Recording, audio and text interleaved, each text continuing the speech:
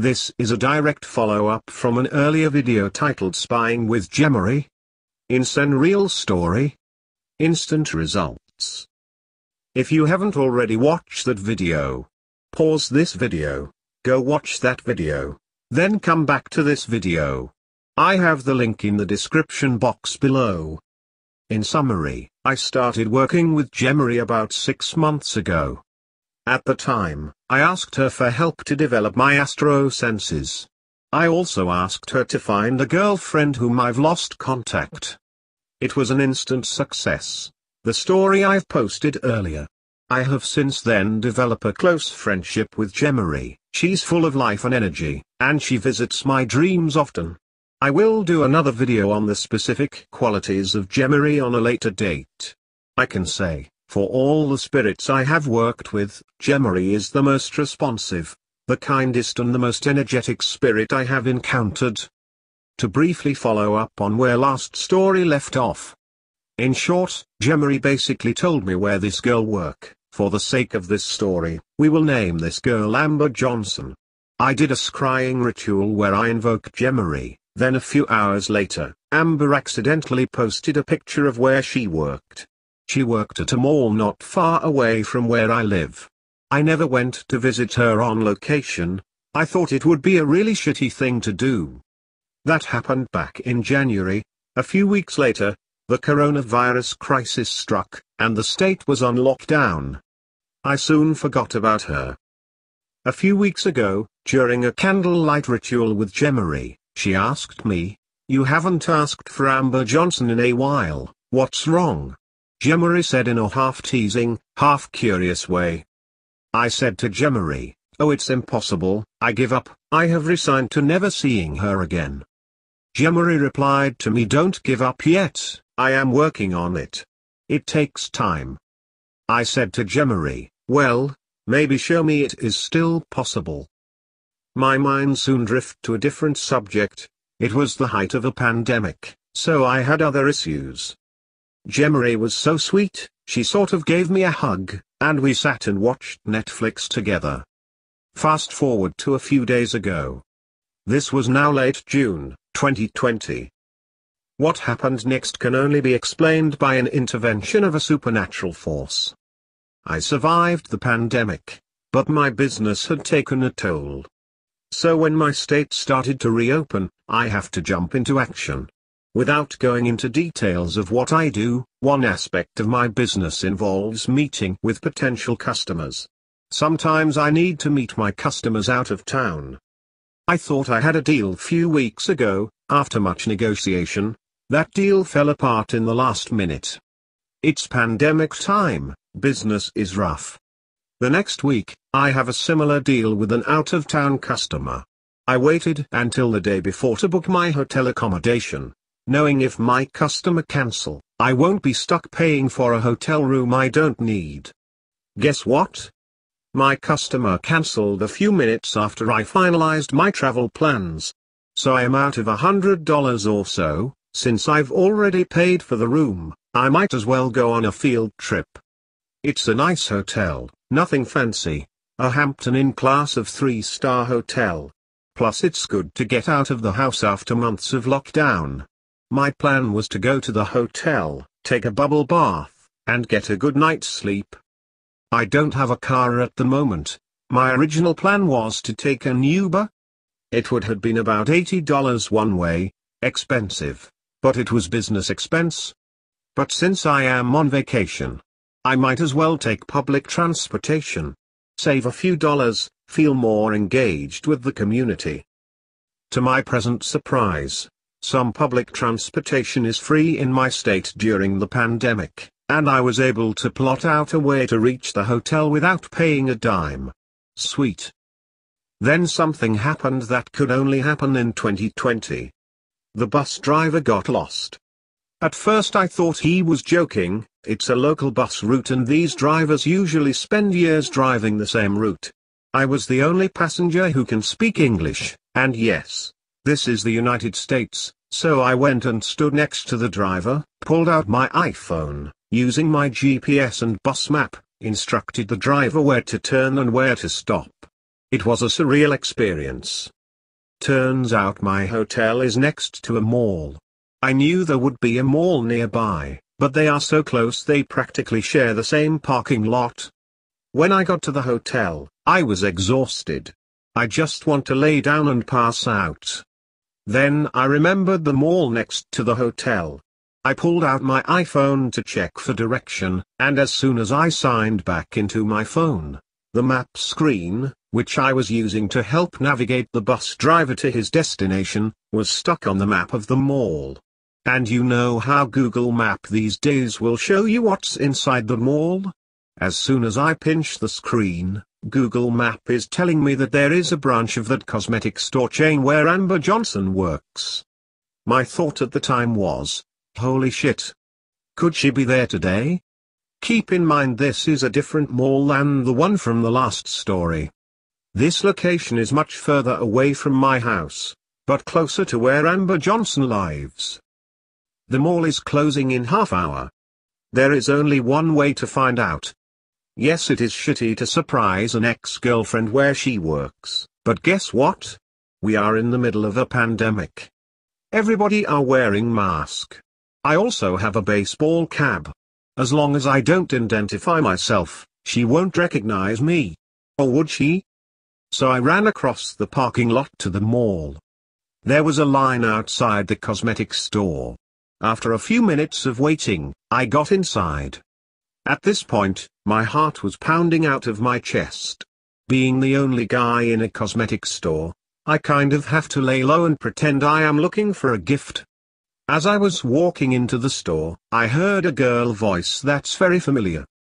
She was Amber Johnson, a girl I have been obsessed over for years. She was talking to her friends, my back was to her, and there was a counter between us, so she wasn't even aware I was in her vicinity. She has a very distinctive voice, and a very distinguishable laughter, so I recognized her voice. I sneaked around the counter and gave her a few glances, just to confirm that she was, in flesh, Amber Johnson. She was busy with another costumer, so she paid no attention to me. She had a tattoo in the back of her neck, and it was clearly visible from my line of sight. So even though she was wearing a mask, there is no doubt it was her. I never spoke to her. I am not the kind of guy who wants to cause trouble. She gave me a nod and a cordial smile, the way any sales lady would to a potential customer. She never recognized me as who I am. After a few minutes in the store, I left. My heart was still pounding off my chest after I left the store. I was still in shock meeting up with this girl I obsessed over for many years. More so, I was in shock with the series of unlikely events that lead up to this quote-unquote chance encounter. If you have watched my other videos, you would know this is the moment where the demon taps me on the shoulder and say, "How you like me now?" In this case, I got a feeling that it was the work of Gemory all along. I knew from the moment I saw the cosmetic store on my Google Map back in the hotel room. So I was sitting in one of those massage chairs in the mall, staring dead ahead with a blank expression. Holy shit. This occult shit is for real. The next day, I debated if I should go back to the mall and catch a last glance of Amber Johnson. So after I check out the hotel, I said to myself, hey, you only live once. So I changed into a different outfit, wore a different mask and a different hat, and went back to the store. Amber Johnson was nowhere to be found. Maybe her shifts haven't started yet. Maybe she didn't work that day. Who knows? I did brought a tube of lipstick. May I say a $20 tube of lipstick. It was the cheapest one in that store. Ouch. The lipstick was not for me, it was for Gemory. I used it as an offering and left it on Gemory's altar. All I can say is holy shit. This entire episode have the footprint of spiritual entity all over it. Think of the random coincidences that needed to happen for this chance encounter. First, I had to have 2 business deals fell apart, and one to have fallen apart in such a fashion that I would have booked a non-refundable hotel room. The timing needed to be perfect too. A day later or a week earlier, I would have missed Amber Johnson. Second, I just happened to book at that town, at that hotel. It wasn't the cheapest hotel on hotel.com, but for some reason, I just got a feeling I want to stay at that hotel. There is an inexplicable pull towards that hotel when I book. Third, the local bus driver had to have gotten lost, so I have to pull out my cell phone GPS Google Map. Had I not done so, I wouldn't even know there is a mall next to the hotel. And also the chance that when I picked my phone up again in the hotel room, it just happened to pinned on that cosmetic store. Also the hotel happened not to have a bathtub but just a shower. Had there been a bathtub, I would have soaked in the comfort of a bubble bath and elected to go to the mall the next day, where Amber Johnson would not have been there. Also, what needed to happen on Amber Johnson's end to facilitate the chance encounter? First, she needed to work a location that's not the one she usually works. I believe the location she usually works is still closed due to the pandemic. Secondly, she had to be working that day, at that shift. Any other time, I wouldn't have ran into her.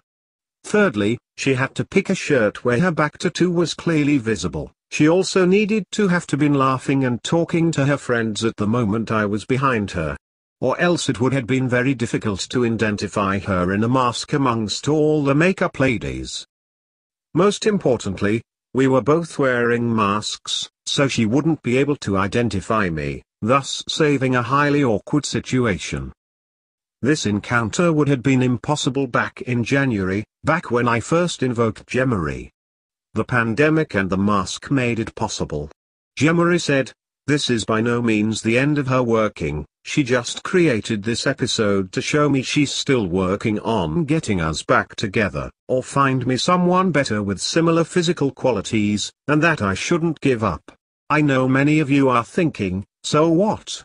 Big deal, you saw her back. To me, this is a big deal. In fact, I rate winning the lottery more probable than seeing Amber Johnson again. I can always make money, and money can buy me a lot of nice things, but there are some things money just can't buy, you know? From my perspective, that was a miracle. Most importantly, beyond seeing a beautiful woman again, this proves to me, beyond any doubt, that spiritual entities are real, and they can make a forceful impact in the physical world. In all my other stories, I can somehow explain away with coincidences and with a certain rational eventuality. This episode, to me, has far too many unusual events that need to have happened in such a precise order that a mere coincidence cannot explain. What can a practicing black magician learn from this story? First and foremost, black magic works. Gemory is real. I will do a separate video specifically on the quality of Gemory. Second, learn to scry. When I scry, the answer didn't come from the scrying session. In fact, the scrying session was very boring. Answers reveals themselves to me, through circumstances, after the scrying session was over. Thirdly, if you don't achieve the outcome right away, it doesn't mean the ritual failed. Sometimes it will take a lot of elements to fall into place. Also, don't expect a smooth ride. The weeks leading up to that encounter with Amber Johnson was tedious, a lot of start and stop, a lot of cancellations, a lot of lost opportunities. Having said that, trust that your spirit guide is working on your behalf to make things happen. This is where the importance to frequent ritual comes in. When you keep a channel open with a spirit, you are likely to make decisions influenced by that spirit, that which guide you to your goal. The spirit needed to move circumstances around you. At the same time, you are also making the coordinating decisions in the physical plane for things to happen. In short, I highly recommend working with Gemory. Keep in mind, she is a goddess and she deserves your respect. She may be friendly, but never forget who she is. Be very polite, allow yourself to be vulnerable, share your feelings, talk to her like you would talk to your best friend. Never order her around. She's very soft-spoken, but she also talks very fast. She will find a way to communicate to you if you can't hear her well. Like I said before, I will do a full video on how to work with Gemory in the near future. I have worked with other spirits before, and in time, I would like to share those stories too. Looking online, I haven't found a lot of people who have specifically worked with Gemory. There are a lot of talks about her, but very few true story I can count on to reference. Do you have an experience with this entity? Share your experience on the comments below. One last thing, if you are a YouTuber or have another blog, and you enjoyed this story, which is 100% true, please share it on your channel. Gemory would appreciate the attention. Good things happens to people who gain the favor of this powerful spirit.